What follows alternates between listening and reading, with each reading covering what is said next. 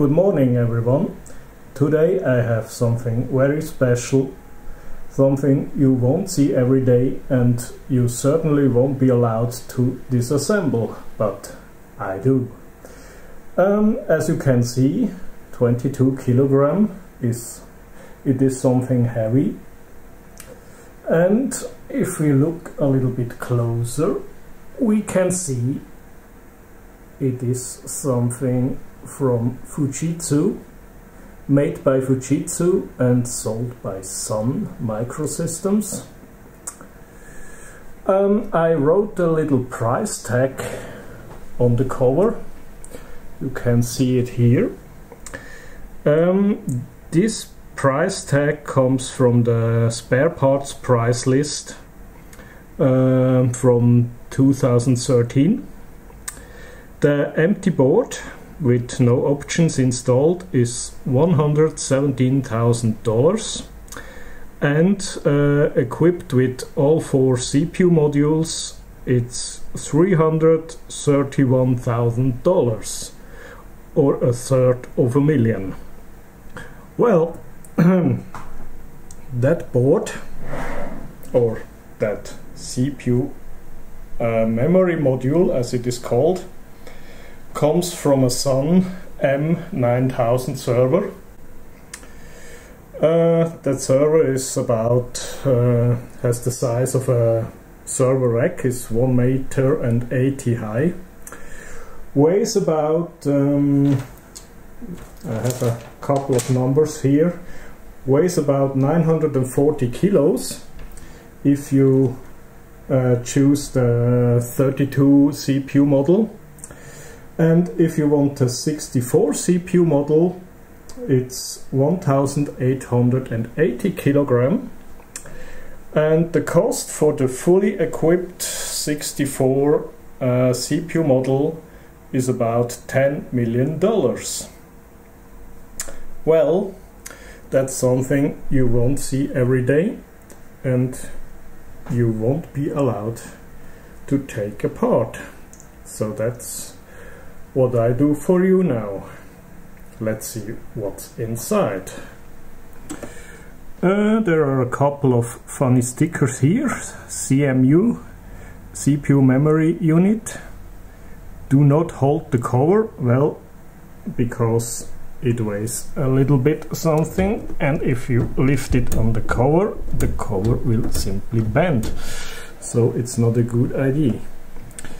Near to end, says this sticker, and that's a warning when you pull out the module on its handle and you see that sticker, you know you have to flip out the other grip, because if you pull a little bit more the module will probably fall to the ground, and that is certainly something you don't want to happen.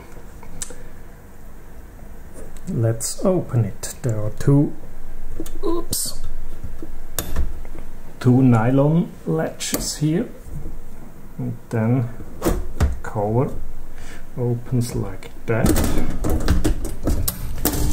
and it's just a flat sheet of metal. And by the way, it is not aluminium, it is stainless steel. Well, for that price you can expect something special. There is a piece of plastic. It's like a styrofoam, something like that. It's to optimize the airflow around the RAMs, which are here, and the voltage regulator modules for the RAMs. So let's put the camera on the tripod and we will continue to look at this thing. Okay, let's see. What do we get for $330,000? We got 4 CPU modules. Each one of them is, according to the price list, $45,000. I will take one away. I'm not sure, maybe if you buy this thing you get a very nice expensive tool to remove that, but it also works without. What I have here in my hands was new, $45,000. Yeah. Or 2 of them equals 1 new Tesla car. Unfortunately, the prices are not the same now. You can buy the entire module on eBay for about $2,000. I saw one. I'm not sure if someone really goes to buy it, because with this module alone you cannot do very much. You need also the rest of the system, the box to put it in, and so on. Power supplies, fans. Number 2. And for that price you also get a little bit of gold here on the voltage regulators. You also get a couple of nice capacitors, and of course you get a CPU chip here.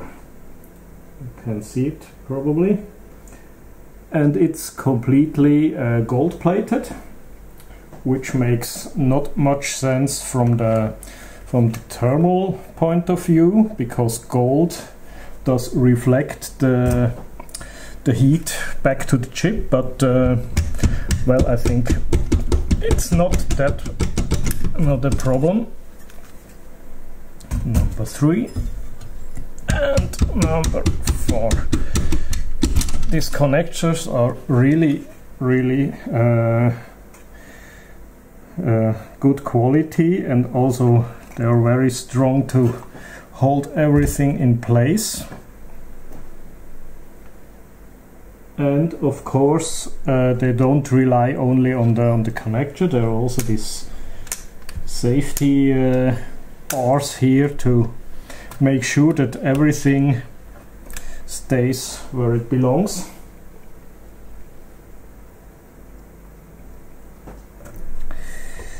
Then we have RAM, a lot of. There are 32 RAM sockets here, each one populated with a 2 GB module. It's a 5300p module, PC2 5300p. P stands for parity, so that means they also do parity checks on the RAM, just in case one of the bits has fallen out. They can correct that. 32 RAM modules, 2 GB each. According to the price list, they have been $1,000 per piece.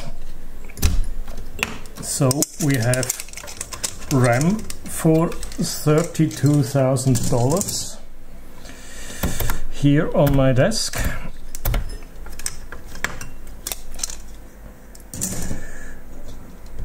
Now they are worth, I don't know, maybe $2 or $3 per piece. I don't care, I don't sell them.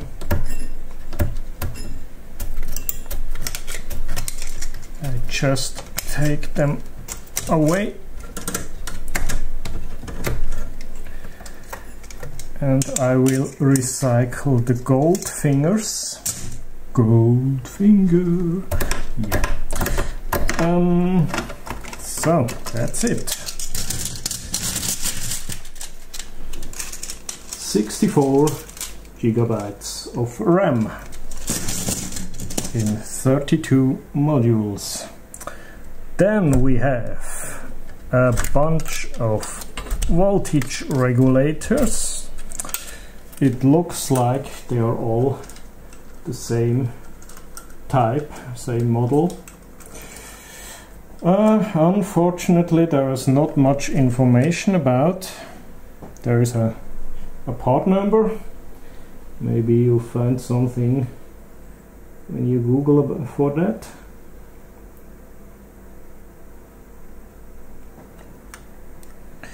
There are no voltages, nothing about power, voltage, whatever.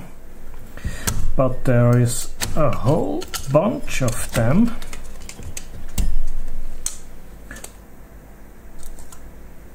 Let me see. No, they are a little bit different here. Okay, two different types.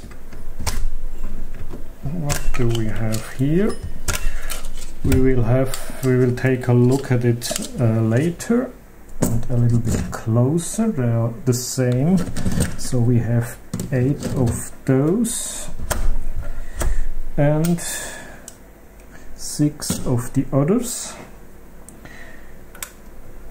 Then there are 2 more modules that look like some sort of DC converter. There's also a label on it. If you want to find out what it is, you can do. So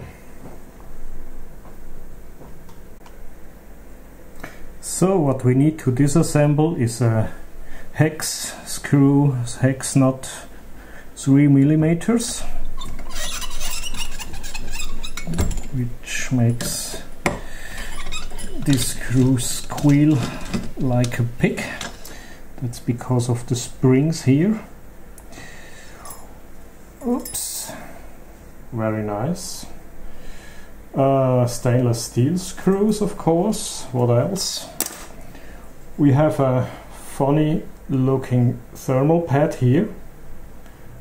It looks like, well, how does it look? Like some little circles.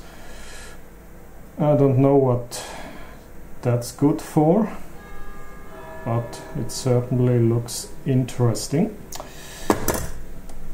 We have a little bit of the thermal mat, or it's not a paste, it's more like a tissue something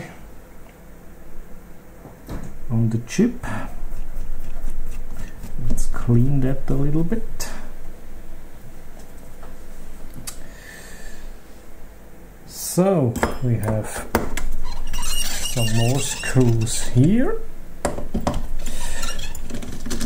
I'm afraid that the teardown itself is not so interesting because there is not very much on this board for all that money. But who knows, maybe this thermal paste here is worth $10,000. And I'm throwing it away because perhaps it is the best thermal paste you can get. Here we have the same.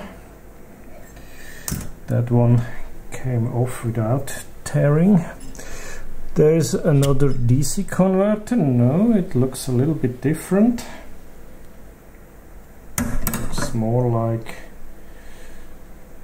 I don't know, a DC regulator or maybe even a DC switch thing. Fujitsu Access Limited. Well, not Microsystems, not something else. Fujitsu Access. Okay. I don't know what that means, but it's a division of Fujitsu I have never heard before.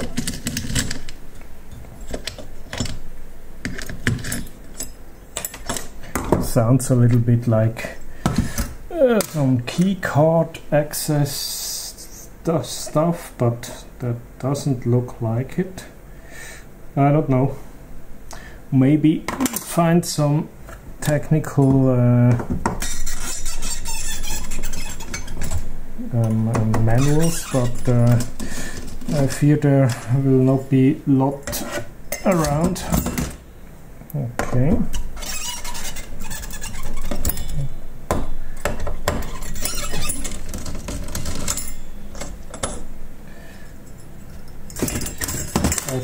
I think I should keep the screws because they are very nice, perfectly machined.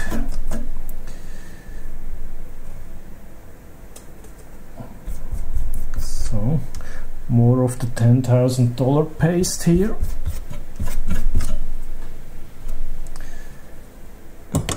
And 4 more screws. Oh.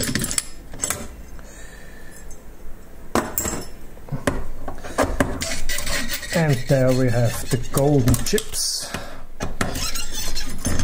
In my previous video I disassembled a SUN M9000, and probably these are the same golden chips as on the M9000 mainboard.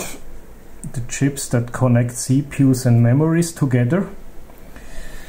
So maybe they have the same function here, but it looks more like they are going towards the connectors here, which you can't see at the moment. So there are the nice golden chips. I don't know if the big number is the serial number. They are all different. Maybe we can see the part number like here. Yes. MBCS10050. And here we have from the other one. What is that? 1005090L. Ah, it's the same. And here we have 9CL. Ah, okay, it's a C. Is there also a C? Yeah, looks like. Oh, 9CL, yes. It looks like there are 4 identical chips that go from the CPU sockets, the memories, and then to the interconnect connectors.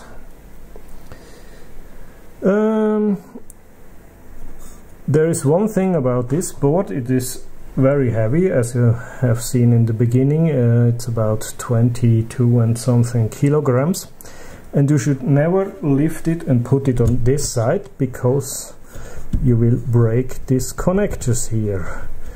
That's something I have already done. So as you can see, they are not soldered, they are just plugged into the board. There are some press fit connectors. Now if we can see that.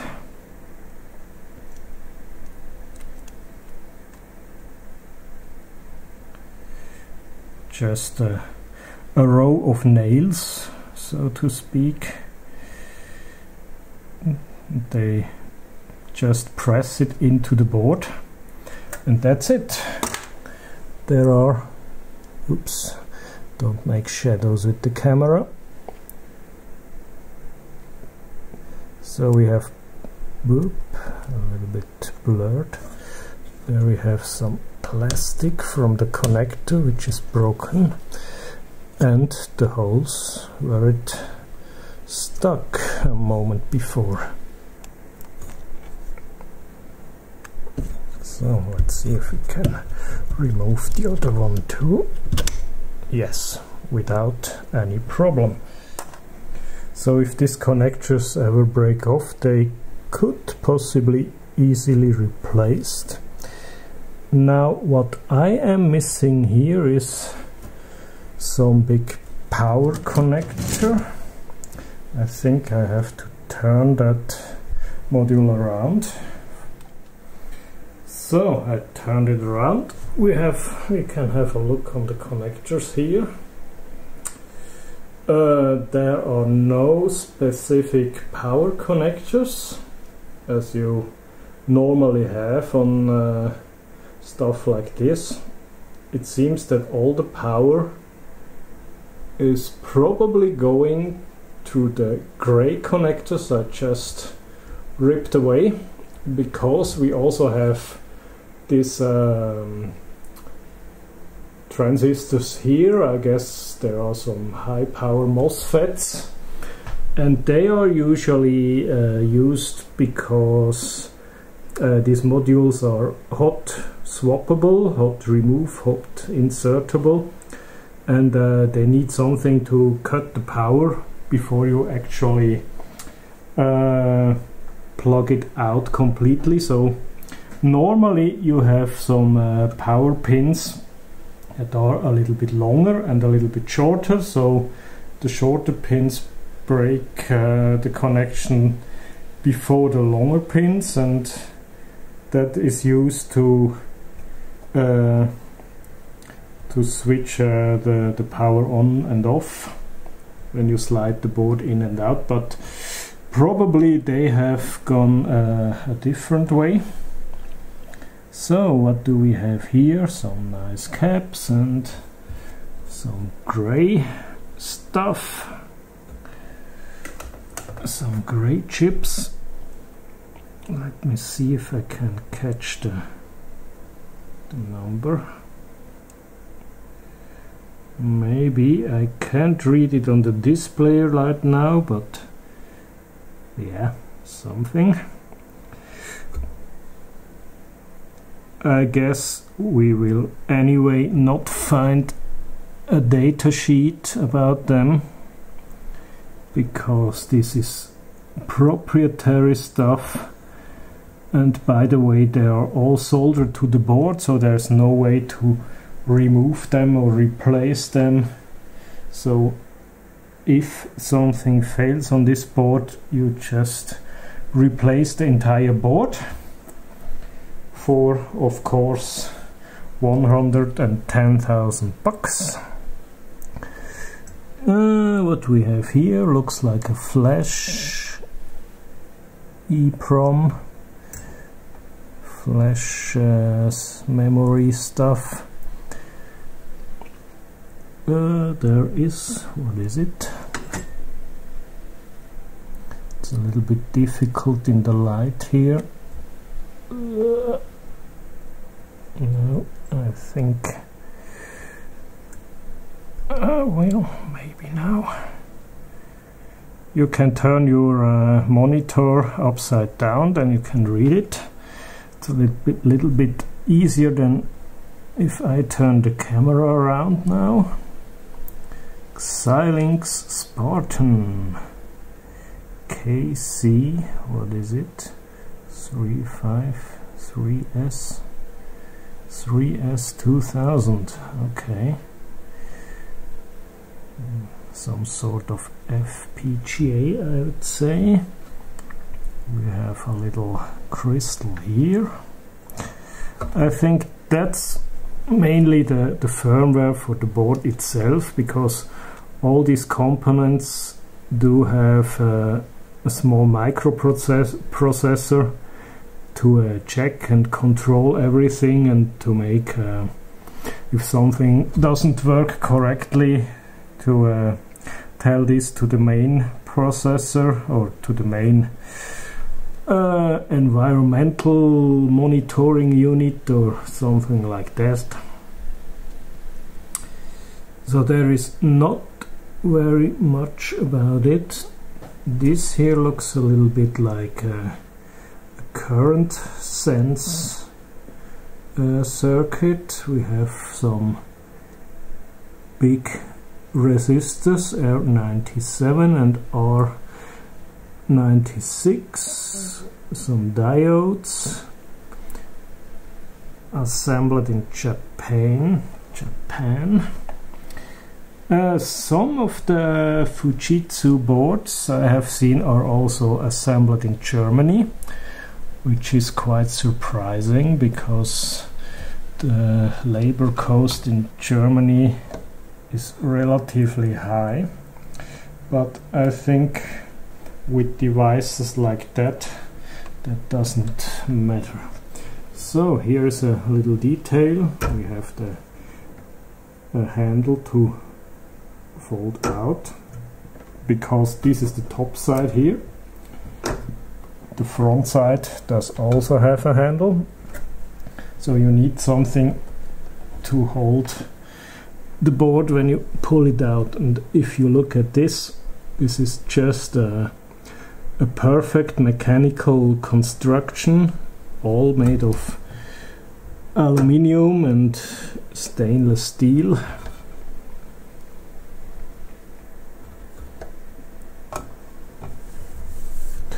What this plate here, what's the function of this? I don't know, I can't see it. There is nothing behind.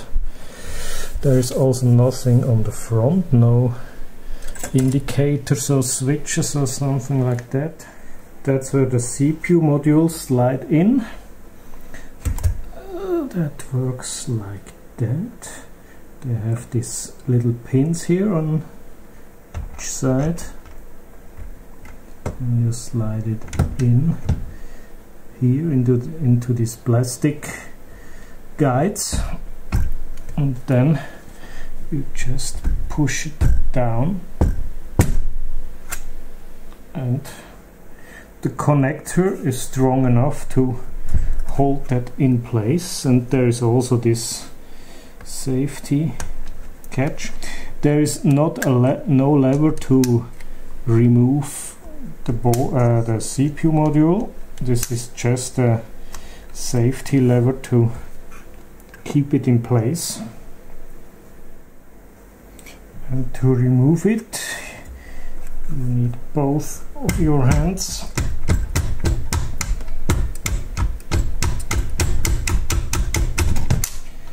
I have no idea if I do it right, but that way it works. So what else could we remove? We can also remove these plastic hooks, clamps, whatever you call it.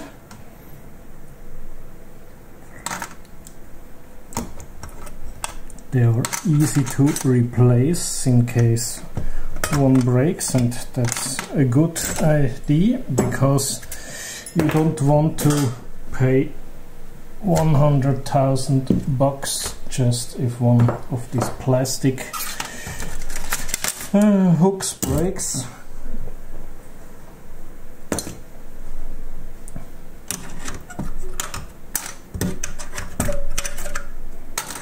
Okay, well, let's have a look on the other parts. So these are the voltage regulator modules. This is what I would call a voltage switching module, because I don't see any transformer or similar stuff. Then we have two of these, two of those. They are very similar. I guess they are made for two different voltages.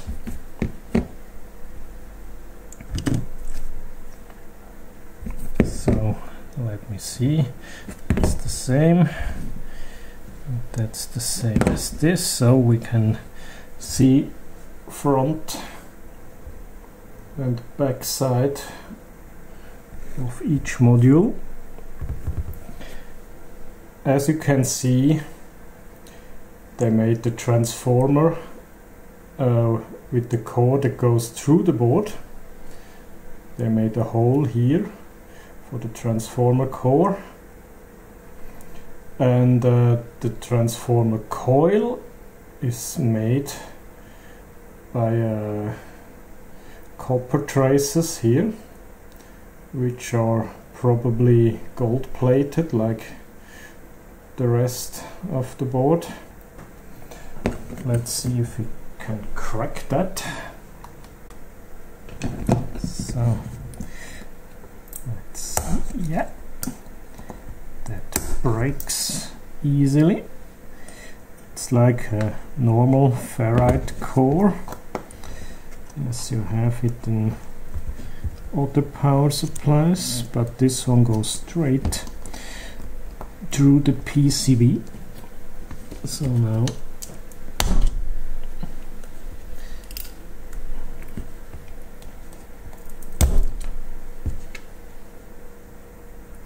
there's a mylar foil to insulate everything.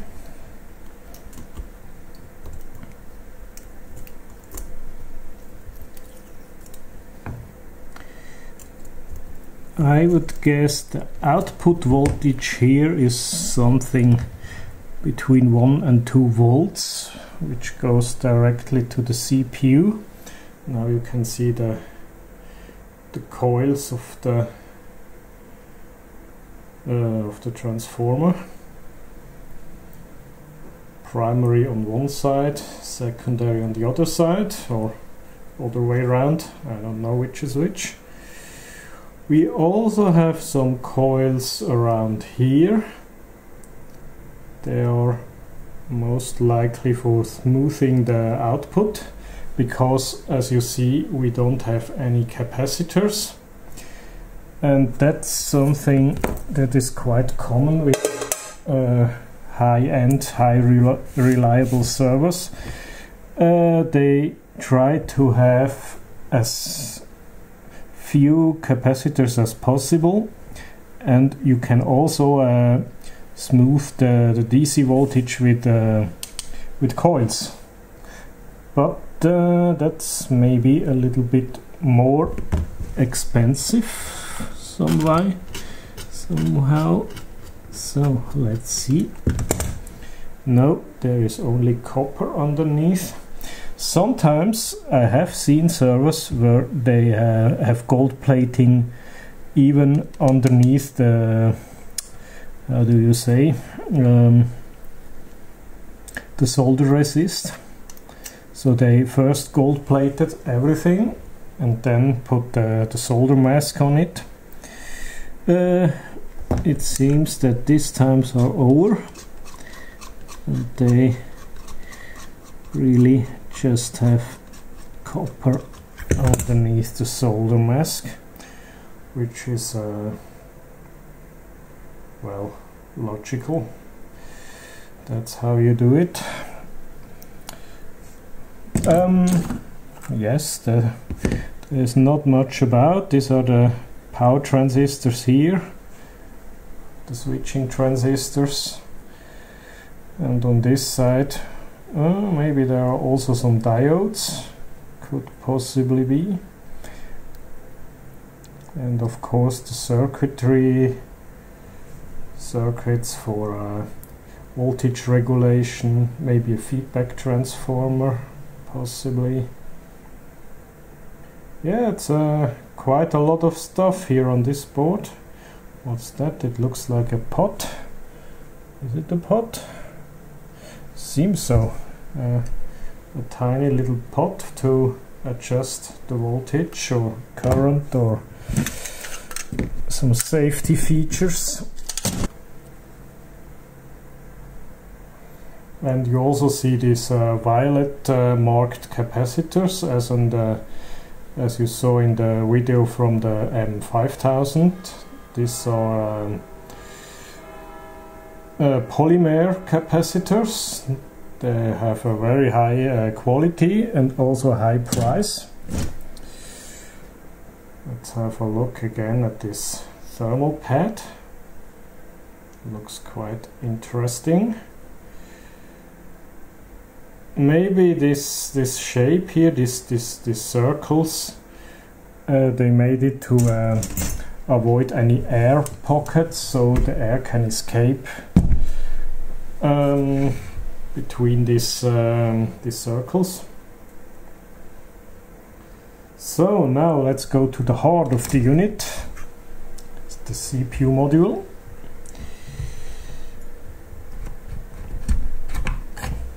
There are more DC-DC converters. They look exactly like the other on the board. No, not exactly. There's a little difference. also not the same as this one, so we have a third type of DC converter. These converters are for the CPU alone. So as you can see, there is a big capacitor marked 330 microfarads, 63 volts. The power supply is delivered 48 volts, so I think that's the 48 volt rail that is the input that goes to this DC converter. Which way around? That way around. So we probably have the input somewhere here. Maybe the big connector here. And these are most likely all the outputs. Positive, negative on each side. The output capacitors here, the violet ones, are 2700 microfarad and 2.5 volt. So the output voltage is certainly below 2.5 volts. So my guess is something between 1 and 2 volts. So let's remove that heatsink.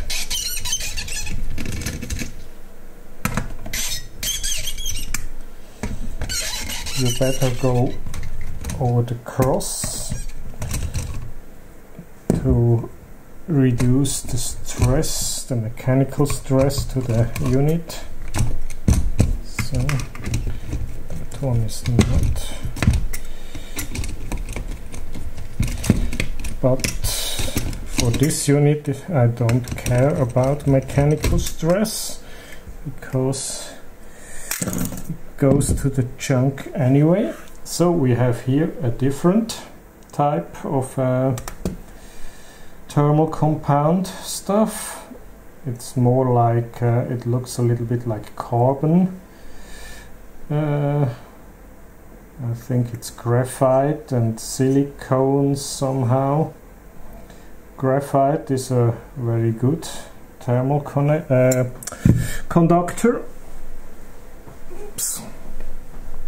It is soft and it feels cold, so that means it is a good thermal conductor. And here we have the most expensive chip, gold plated, of course. What else? Only the best is good enough. Let's see if we can catch the number. Yes, I think so. We can read it. That's a Sparc64 processor, Mark 7, most likely. It runs on something about 2.8 gigahertz. So there is the part number.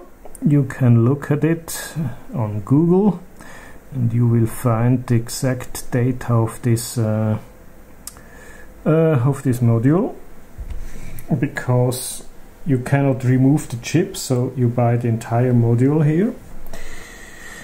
So what do we have here? Hunt. There is a hunt, whatever it means. DAC looks like digital to analog converter, maybe for the voltage regulator. What do we have here? DVI DEX or shunt. There are also some voltage and current sensing devices around here. RTCK could be real-time clock one. Maybe there is a test point for that. No real-time clock, no, that makes not much sense. I don't know what it means. I don't think they have a real-time clock on this board. I2C, there is something, but I don't see any connector to that. But they certainly have an I2C bus. There is a debug connection. I think they have some special connector tools to hook their test gear here. Noise, something to measure noise, maybe from the power supply under load. 4 MPX multiplex something.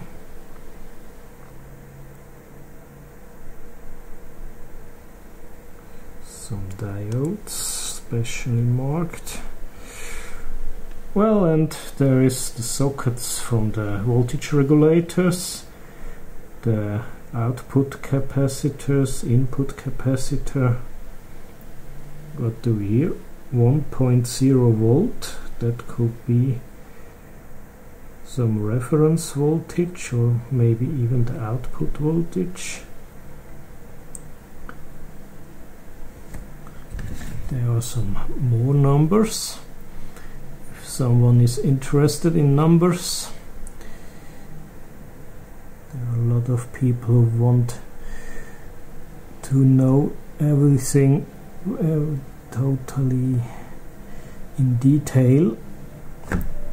So, and that's the backing plate for the connectors.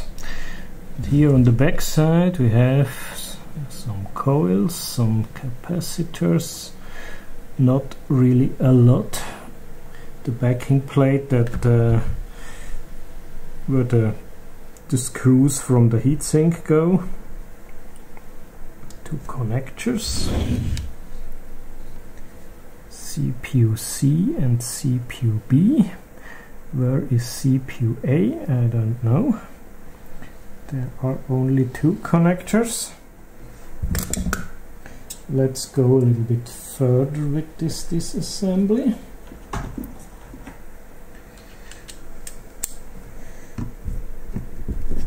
Now I will really break it. That's something you are certainly not allowed on a working machine.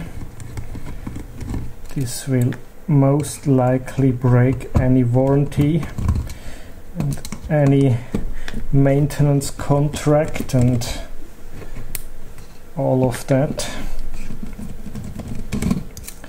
and your boss will certainly hate you when you do that.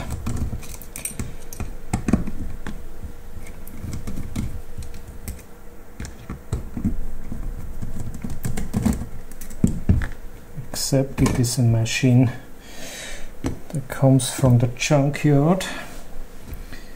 CPU C, CPU D, whatever it means.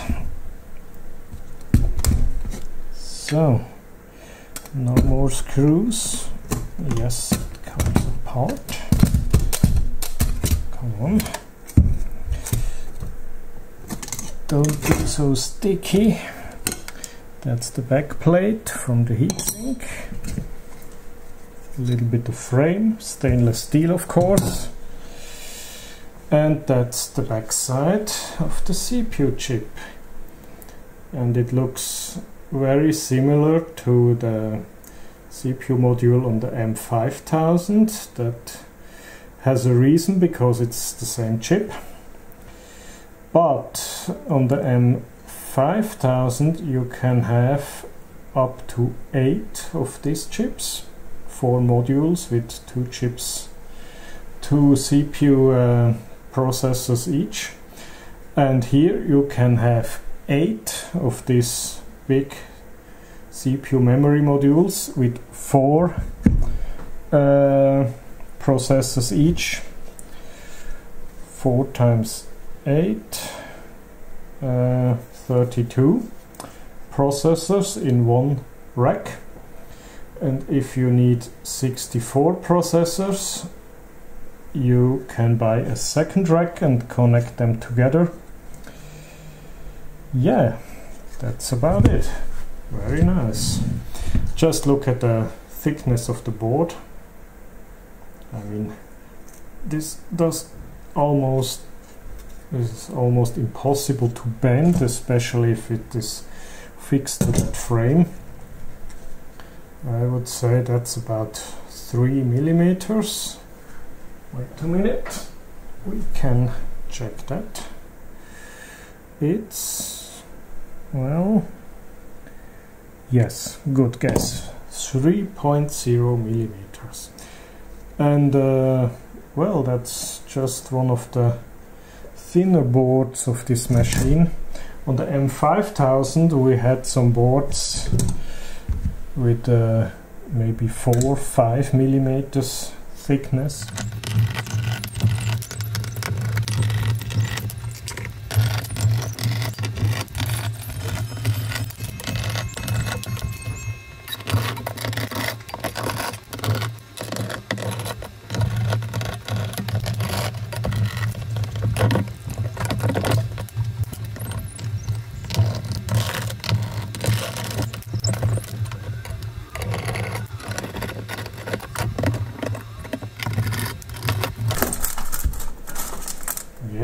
The handle, look at this. I think I will keep that for something special, because this is certainly the most expensive handle I ever had in my hands. Yeah, so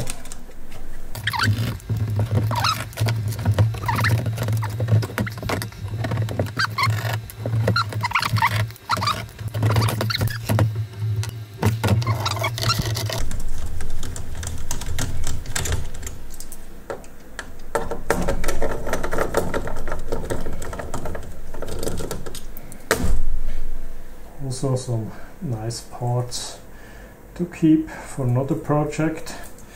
Everything looks like it is specially made for this machine, so there are almost no screws or whatever that looks like coming from the shelf.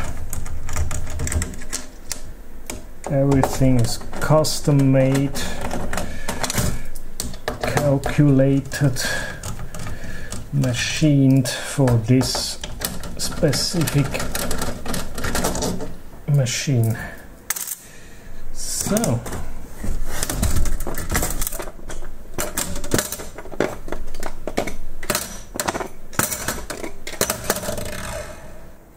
isn't that sad? Such a high-tech machine, and everything I want to keep is a couple of handles and some screws. Well, but what should I do with all these nice chips? I have no idea. I can't use it the way they have been used. So, what do we have here? A lot of capacitors, a lot of resistors. Not very exciting. It's always the same. The big brown filter capacitors here. A couple of them for each big chip. These are the connectors for the CPUs. 4 of them. They are also press fit. There is no solder, at least not on this side, but I think on the also on the other side. The same here, the connectors for the board to the computer backplane. No solder, just press fit. The chips, they are soldered. I know that because I have already removed one from another board.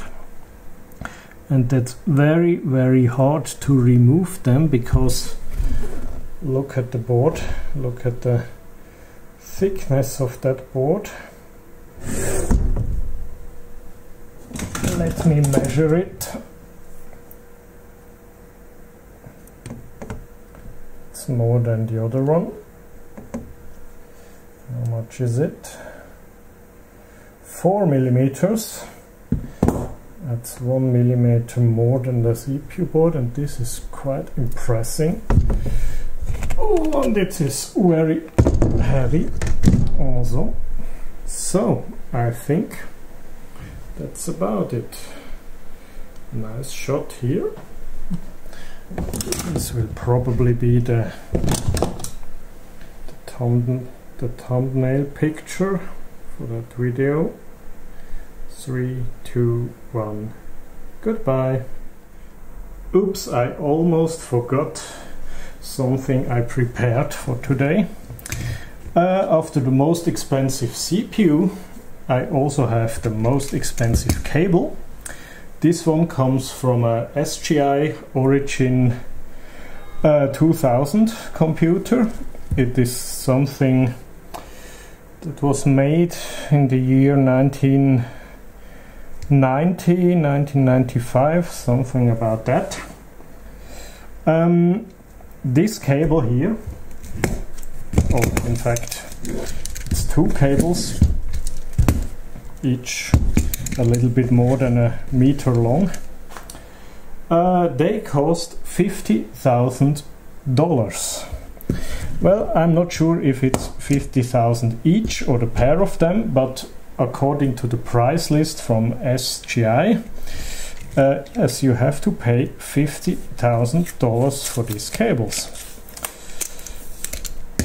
And of course I kept these 2 cables just for fun and to show some people.